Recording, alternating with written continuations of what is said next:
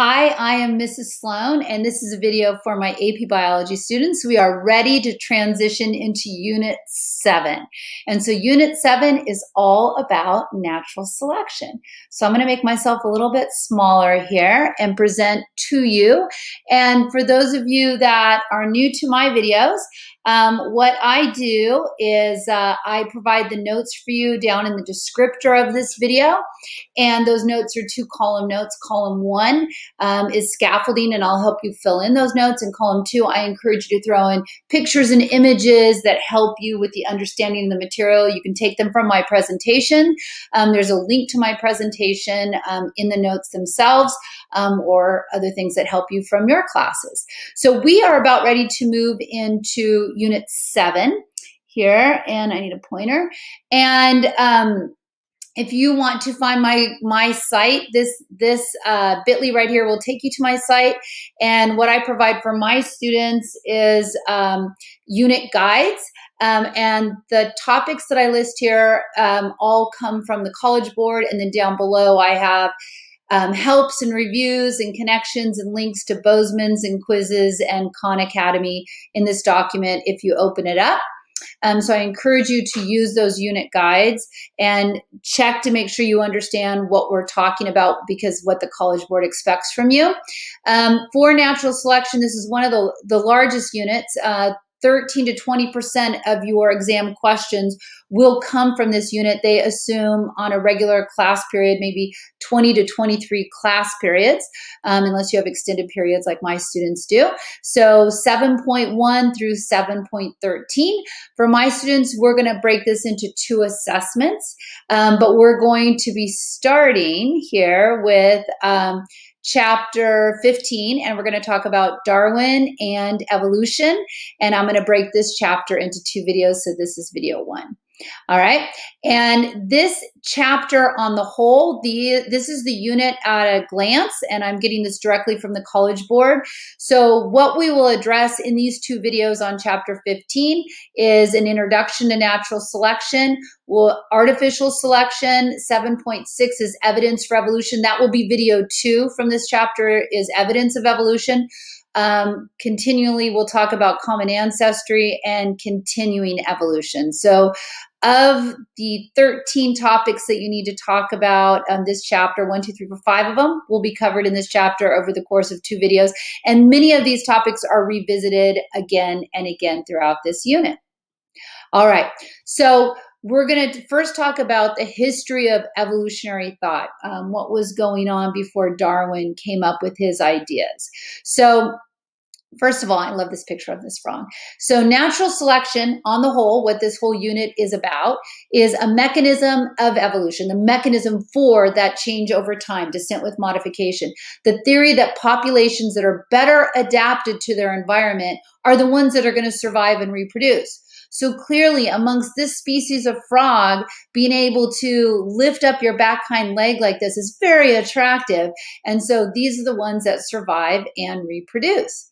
And then when we look in part 2 of this video, next video, evolution is supported by scientific evidence from many different disciplines. So we'll look at geographical evidence, geological, physical evidence, biochemical, mathematical data will be used throughout this unit.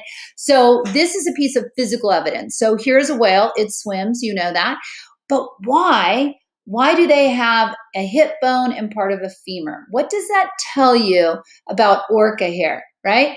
Probably at one point, orca, what? He walked, right? He walked. And so for this species to survive and reproduce the best, and fitness is your ability to pass on your genes, not how many push-ups and sit-ups, how fast you can run the mile, but how many of your genes get passed on. So for him to increase his fitness, it was better in the water than on land. So this mammal moved to the water in order to survive and reproduce.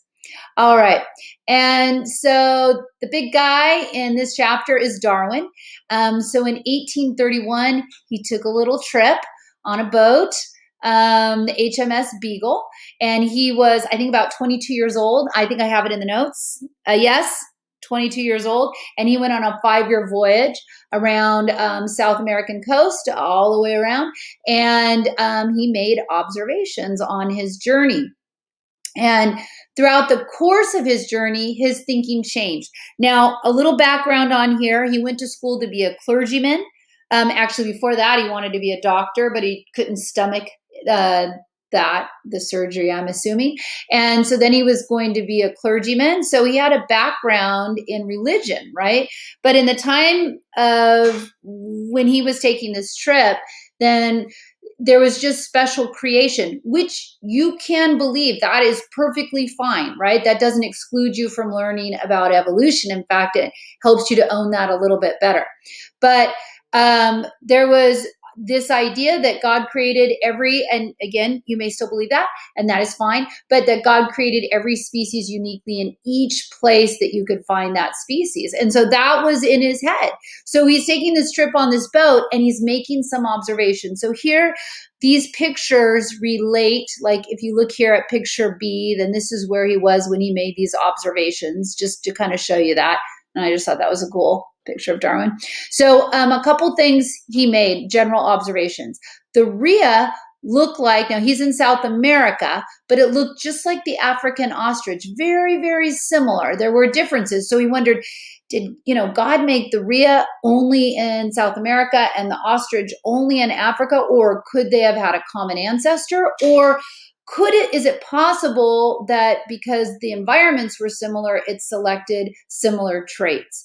On the Galapagos Island, you have this unique endemic species of marine iguanas where you only see them going out on the rocks and eating algae just here. Why is that?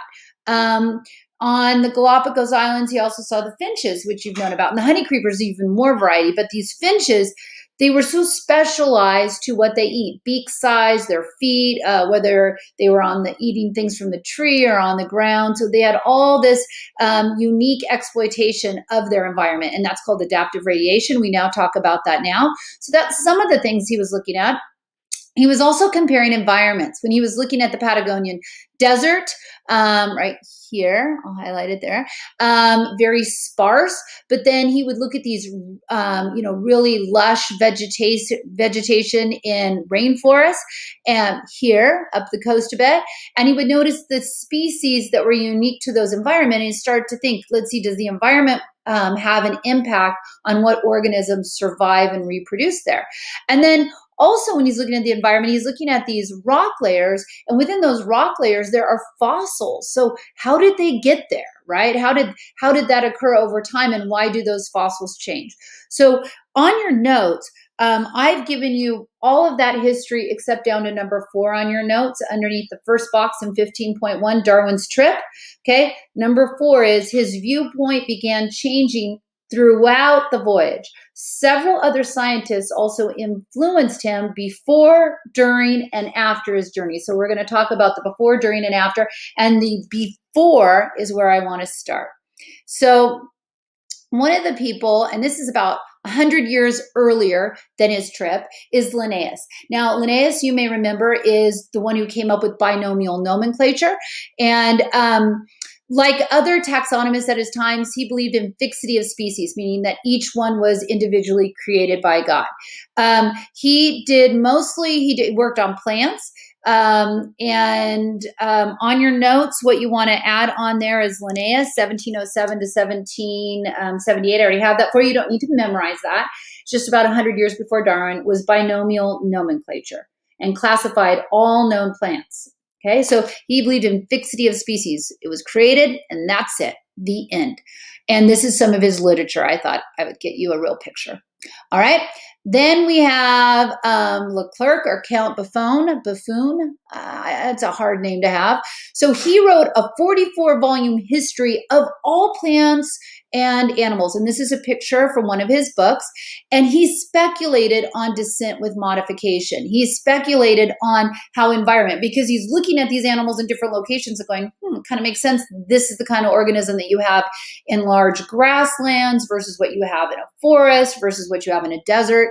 He looked at the effects of the environment, migration, geographical isolation, because you can be isolated, landlocked, not just because you're on an island, right? You're surrounded by water, but you could have mountains that create an island-like environment, a barrier. He would not commit to the idea of evolution. That would be going against society at that. So I believe I gave him already in your notes, and he's tiny because he's not that important, but I wanted to include him. Okay. Then Erasmus Darwin, this is Charles' grandfather. Okay. And Charles' grandfather was a physician and he was a naturalist, and he thought maybe there was this possibility of common descent. He did not have a mechanism for it. Now, by mechanism, I mean, he could think maybe there's change over time, but Darwin, the idea of natural selection, he didn't come up with the idea of survival of the fittest. That was Wallace, but we'll talk about that later. But the natural selection is saying nature has selected which traits are best fit for the environment. He didn't have a mechanism like that. He just, maybe there's some descent. He looked at animal development. He looked at things like vestigial structures, the bone structures in whales, and vestigial organs. So I have that one all in there for you as well. Okay, another scientist, Cuvier. Cuvier was the father of paleontology, and he would look at, obviously, fossils, right? But he believed in catastrophism. He thought, major events, I'm not talking just a flood, but major events occurred. So it looks like it's changed over time, but it's just because a catastrophe wiped out a bunch of species, but really they were still there. So some other fossils came up that you didn't know about. So that's what he thought. So on your notes for Cuvier, you need to add, he looked at comparative anatomy for classification. He founded paleontology. He still believed in fixity of species and special creation, and he believed in catastrophism. Okay, and you can spell it out right there. Catastrophes with repopulation gives the appearance of evolution. So things aren't changing, it just kind of looks like it. All right, then Lamarck. Lamarck you hear about a lot. He was the first to state descent with modification and give a mechanism, but his mechanism was wrong. Okay. So he believed in acquired characteristics. And let me tell you how he would explain the giraffe evolution that you're seeing there in the bottom left-hand corner. What Lamarck would say is, giraffe baby's born. He's reaching his whole life to, get the leaves in the upper trees and try to get those leaves. And so his neck stretches over time. So when he gives birth to, she gives birth, they would have giraffes with a little bit longer necks. And then they would stretch, and then their babies would be born with longer necks. So you're acquiring that characteristic over your lifetime. Now, I have pierced earrings, right? So what that would say to you is, because I have pierced earrings, then if I acquired that characteristic, could that be passed on to my child? It's that same line of thinking. Right now, it seems like ridiculous, but for Lamarck, here on your notes, he was the first to offer a hypothesis of how evolution occurred via adaptation. He just said those adaptations occurred during a lifetime and got passed on. Okay, so Darwin is a contrast to that, because what he would say, and let me explain what Darwin would say about those same giraffes. You have a whole big population of giraffe. There's more giraffes than can survive. Here, let me make it myself, because this would be, the kicker. Okay, spoiler alert, explaining natural selection. So there's a large variety. So you have this population of giraffes. Too many, overproduction of giraffes, all right? And only some of them are going to be able to survive and reproduce. Some of them are born with longer necks, some medium necks, and some with shorter necks. Who's going to get the most food? The ones that have the longest necks are going to be the biggest and the strongest, right? And that is a heritable variation. It's in their DNA. Their DNA coded for longer necks, whereas some giraffes, their DNA coded for shorter necks. Now, Darwin didn't understand about DNA encoding. I'm just explaining that to you now, all right? So it's a heritable variation. That much he agreed on, and it was in your DNA that that you had that trait, that you had these longer necks. Those are the ones that are going to survive. Those are the ones that are going to get the most sex. Those are the ones that are going to make the most offspring. So in your second generation of giraffes, you're more likely to have those giraffes with longer necks then shorter necks. And then given a vast amounts of time, right, then you will have longer and longer neck giraffes. So nature is selecting which adaptations are chosen and continued on with descent. Okay, so that is natural selection. That would be Darwin's idea in contrast to Lamarck. Do not confuse these two. Make sure you can differentiate between them. All right, so I think I gave you everything for first offer hypothesis. Yes, so he incorrectly proposed the idea of inheritance of acquired characteristics, that you could acquire adaptation. And so his idea is use and disuse. So if you used it, you kept it, and if you didn't use it, you lost it. Okay, and I gave you all of that. All right, now, okay, then so that was the historical reference. While Darwin was traveling, he brought some books with him to read. And so he was reading a book by Charles Lyell called Principles of Geology. And basically in this book, it proposed that the Earth was a lot older than what people considered it to be before this time. And people weren't thinking of millions and millions of years old at this point.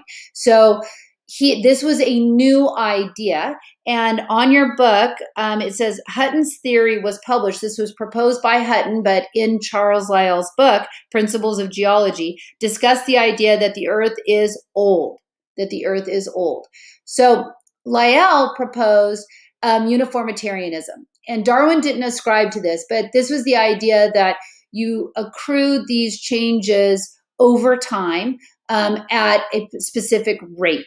And so slow, gradual geologic change. And that was due to erosion, you got sedimentary layers, etc. And so he proposed uniformitarianism. Now, that is not what Darwin would say, but what he took from that is that the Earth is old. Okay. Now, Thomas Malthus is a socioeconomist.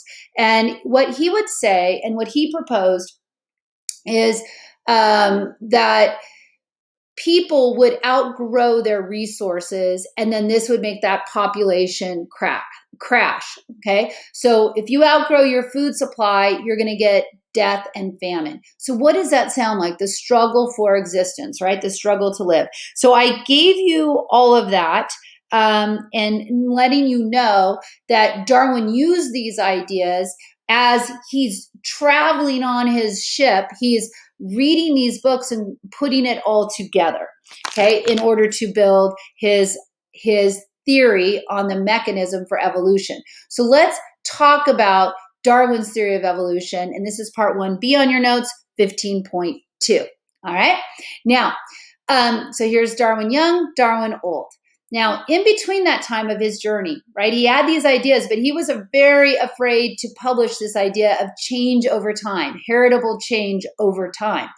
But on his journey, he would look at different things like seashells on beaches. And think about that. So this is not just like dirt, covered up, but you're like, if there were seashells along the beaches right here, what does that tell you about that Earth and that location, right? It was once underwater. So this Earth must have changed over time because there were seashells there, right? God probably didn't put those seashells and jam them into that dirt, right? That more than likely at that point, this was covered with water and it is now not covered with water. So did it rise in some way? Did the waters go down in some ways? And what organisms live here now, and the species that were here didn't live there originally. So that's part of what he was thinking. So on observations of change over time, if given enough time, species could change over time. And his evidence are those marine seashells inland and on raised beaches. And also he was looking at fossils. He was looking at remains of organisms and he thought, boy, this species right here, when you would look at these fossils, this sure looks a lot like an armadillo when he looked at the bones. And when we look at this organism, he sure looks like a sloth. And so bones of extinct organisms that were similar to extant or living organisms, he was making that. So extinct, dead, extant, living, okay, organisms. And then on top of that, he was making biogeographical observations. And so I'm going to talk about this in a bigger picture of how we understand this now, okay? But what he was noticing, remember I told you about the Andes, and you look at the lush vegetation and look to see what organisms live there. Biogeography today studies the range and geographic distribution of organisms. It looks at their migration patterns, how they get there. Now we know about plate tectonics and the plate shifting and moving, right? So when you look at Antarctica, where it's freezing, why are there fossils of amphibians there? Well, you know, Antarctica wasn't always in a location where it was cold. So as the plate shifted, right, the organisms that could survive on that plate would vary. So we have that understanding now. So it looks at climate, it looks at geological forces that move those plates, and it explains why you see distribution patterns of different fossils. When you had Pangaea, the supercontinent, and they were all joined together, now we know as a piece of evidence, when you see a type of fern that is universal in that area, and then when the plates spread apart, you see that, and if you could just puzzle piece them back together, it makes sense why you would find that little bit of fern on each of those continents, right? So that's the bigger idea of biogeography that we're going to talk about as one of our pieces of evidence, but he was just making early observations about that and looking at what species were in what location. So on biogeographical observation, define study of the geographical distribution of organisms throughout the world. So his evidence, similar environments seem to produce similar organisms regardless of the location. And so one of those observations, okay, was he looked at the Patagonian hare, like in Patagonia, the bottom right, okay, and it's native to South America, but South America doesn't have any rabbits, but this kind of looks like a rabbit face and rabbit legs, or a guinea pig face and rabbit legs. And so could they have come from a common ancestor? Was their descent with modification? Or did they have similar environments which caused those adaptations to be selected for? Okay. Also on the Galapagos Island, he saw a lot of marine fossils, like I said. He experienced those earthquakes, which would tell you, hey, things are shifting here on our planet. And then he looked at animals that had slight variations on each of the Galapagos Islands. And one of the animals that he looked at was the tortoise. And let me explain that. Okay, so the neck and the shell shape vary depending on what island you were on. So look at this tortoise right here. A lot of vegetation on the ground, so all you have to do is lean down and get at your plants. Now, look at this tortoise right here. No vegetation on the ground. Let's look at him from the front. Look at the shape of his shell. Do you see that? How it curves up like that? That's because in order for him to get food, he has to raise his neck up high to get at the lowest leaves of the branches. Why do you only find those tortoises on islands that don't have low-lying vegetation and these tortoises here? Again, not trying to be argumentative, but did God make these tortoises just for this island and these tortoises just for this island? Or could these two tortoises had common ancestors? And those tortoises that were on the island with no low-lying vegetation, the ones who had a little bit of curve in their shell, those are the ones that survived and reproduced. And when they made offspring, some of their offspring had a little more curve. So those are the ones that got a little more food. And over vast amounts of time, you see this great big arch in their shell, which allowed them to get at that food. Okay, and I gave you, think tortoise variations. I gave you that. Okay, and then these different birds that look like a penguin, but there's never been such a small penguin there before, right? So there are frigate birds that were flightless. What are they? Camerons? Shoot, I can't remember the name, but I'm sure I'll think of it in class. Anyway, so there were very unique species adapted to their particular environment. And like I said, I talked about this guy a little earlier. All right, and then you can't talk about Darwin on his journey without talking about all the finches and the observations that he made and the specialization that they had and how that varied depending on their environment and what food was there. Remember, this comes out of overproduction of young, and so you have competition. And so what you're trying to do is decrease competition. I'll eat the big seeds and I have a beak that can break them. You eat the smaller seeds, you have a smaller beak to eat those smaller seeds. All right. And then here you can see actual pictures of the different finches. And I believe I gave those all to you. So then this leads us to his book, The Origin of Species by means of natural selection. And the preservation of favored races. I know that sounds a little terrifying, in the struggle for life. So you've got to have a struggle, right? Overproduction of young, there's a struggle, and some are better adapted to their environment than others. Now, he did not want to publish this. What pushed him into publishing was a person who knew Darwin wrote papers. He just wouldn't come out and say it, right? So a man named Alfred Wallace, he was a naturalist and a school teacher. He's the one, he also proposed natural selection, and he wrote a paper about it, and he sent it to Darwin, which was freaking Darwin out, because he's like, oh my gosh, I've thought this for years and years and years. And so what they ended up doing is they co-published it. Now, how Alfred Wallace had his epiphany, it was when he was on his trip traveling, he got malaria. And so while he was trying to survive that, he came up with the phrase survival of the fittest. Darwin did not come up with that. And it kind of threw Darwin for a loop when he read it. And so they had a joint paper. Now, besides this, Wallace is the one who talked about having these biogeographical regions. So Australia is clearly an island, right? So you know it's surrounded by water, so it's hard for things to get on and off that island. So we know of particular mammals that you only see, like a koala bear, only there, right? But there are other regions too that are separated by deserts where it might as well be water, because the species are separated. From North America and South America, you have mountains that are difficult to get across. So it makes South America like an island, right? Even though it is a continuous land area. So he came up with that as well. So on natural selection, I gave you that. I gave you the idea. I talked about Alfred Wallace. And now let's talk about the idea of natural selection. So this is his framework, his scaffolding for how evolution would occur. Remember, evolution is cumulative changes in a population. Individuals do not evolve, populations evolve. So like I said, overproduction of offspring. You have a struggle to survive. So some are going to be better competitors than others. You're going to have variations in your offspring. Those variations have to be heritable, meaning passed on to your offspring, right? Having a pierced ear is not a heritable, right? I have two sons. They were not born with pierced ears. It has to be in your DNA. Okay. So in this case, some hummingbirds having a longer beak to access the food inside that flower. Okay, nature selects which adaptations are better, like the longer beaks, and over time, then hummingbird beaks would get longer and longer, up to a point, right? Because then it actually gets in the way. And so on your notes, organisms have heritable variations.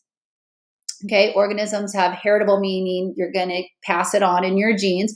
So just take a look at all these beetles. Look at this mass variation. It's not like I have every beetle here in this picture.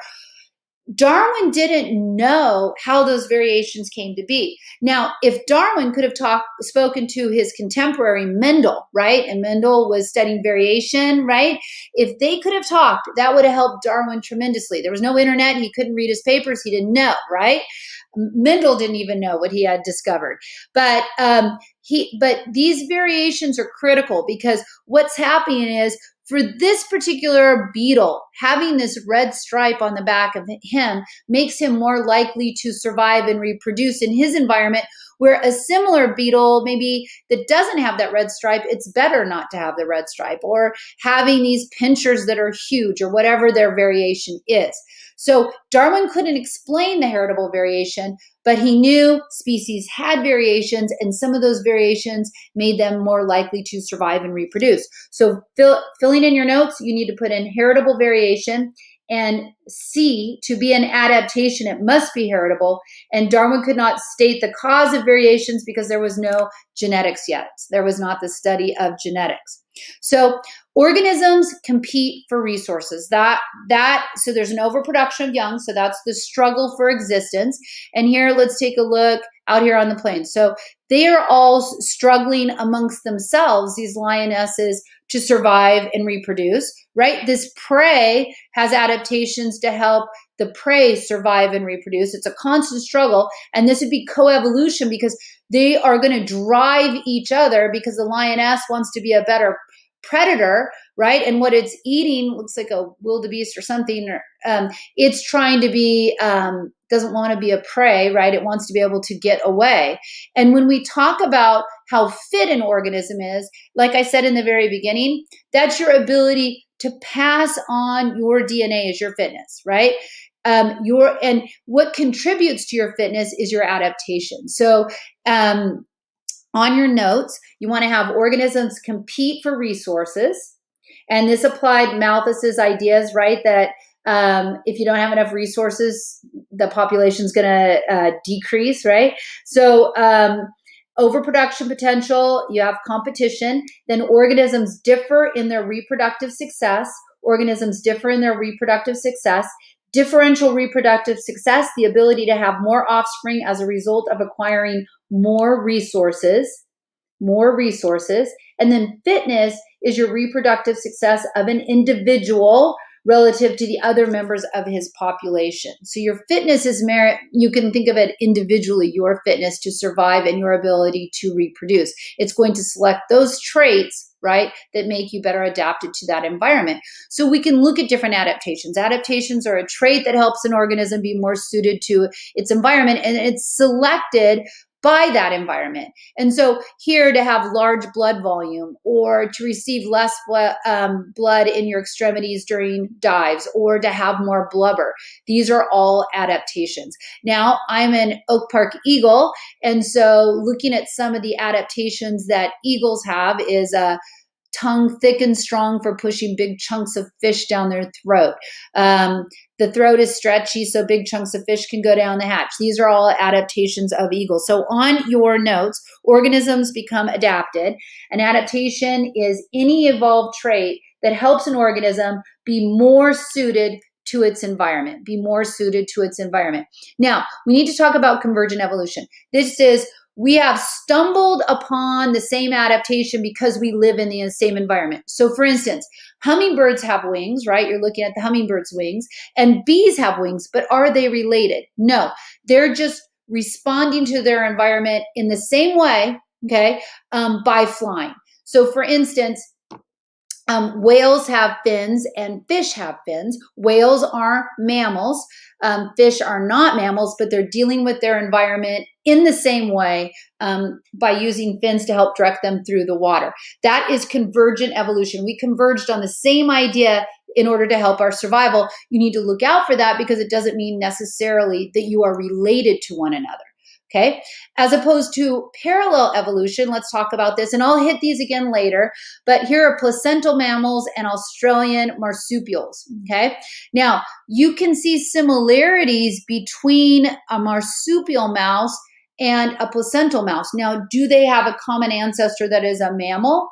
Yes, but there are different types of mammals. For instance, there's one more, right? Monotremes, which I'll go in with you later, but they are having the same niche, like the cat niche, the bobcat versus the Tasmanian tiger cat. You have the Tasmanian wolf versus a wolf. So they ended up, here I have a definition right here for you. Okay. When two or more different species that are related, so back in their ancestral past, they shared a mammal and ended up converging, kind of having the same kind of pathway for their particular environment that was not found in their common ancestor. So you might want to add that. I'm throwing it in here just to introduce the different types of evolution. So I gave you convergent evolution when unrelated organisms living in similar environments display similar characteristics, as opposed to parallel evolution. You can add that, where in their ancestral past they are related, but they ended up solving the problem in the same way, so they took a parallel path. All right. Now, the last little bit, I want to talk about that last box there on observations of selection for today. is artificial selection is just like what it sounds like. It was when man selects what traits are best fit for the environment. So Darwin observed that individuals are very variable and that the variations are heritable, right? He didn't know about the DNA part, but we know what that means now. And it could change over time, trying to get pigeons that were faster and faster, right? Just look at dog breeds, right? All of these dog breeds have been selected for artificially, right? In order to, for man's purpose. So that is artificial selection. Humans select which traits are valued. And I would think dog breeding. Okay. Here's another example of artificial selection. These three, okay, the Chinese cabbage, Brussels sprouts, and kohlrabi all came from this one species. This was artificially selected for. Okay. The next one on there is beak depth and weather, and I'm talking about Darwin's finches.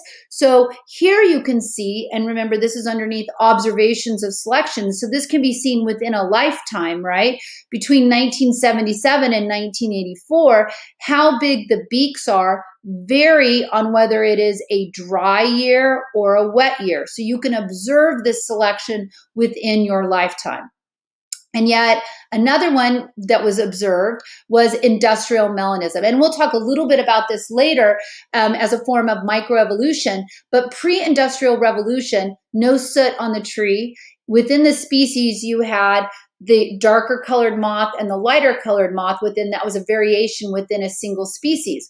Well, which ones are going to be seen more readily by birds and eaten? Well, probably this darker colored one. And so their frequency of being a dark, just like you have brown eyes and blue eyes, right? The frequency of the brown-eyed allele would go down and the white or gray allele would go up. But post-industrial revolution, when there's soot on the trees, it's not good to be light colored anymore. It's better to be dark colored. So the allele frequency for the dark colored moth increased and the light colored moth decreased. So that's what I mean by industrial melanism. And then here's another one we can observe, and this is terrifying, is antibiotic resistance, right? So you could have a whole bunch of bacteria in your body, and you take antibiotics that work against the yellow ones, right? So the yellow numbers are going to go down because that antibiotic is killing them. But if you have a few resistant bacteria in there and this antibiotic doesn't kill them, then their numbers are going to increase over time. And that is exactly what's happening to us as a society. We have antibiotic, lotions and creams and cutting boards, and we are killing off all the weakest of bacteria, and the stronger bacteria that have more and more resistance are the ones that are surviving and thriving. And we need to be concerned because we could run out of antibiotics and then we would not have a way to defend ourselves. All right. And then that, I believe, leads us to just a little summary I wanted to go over with you.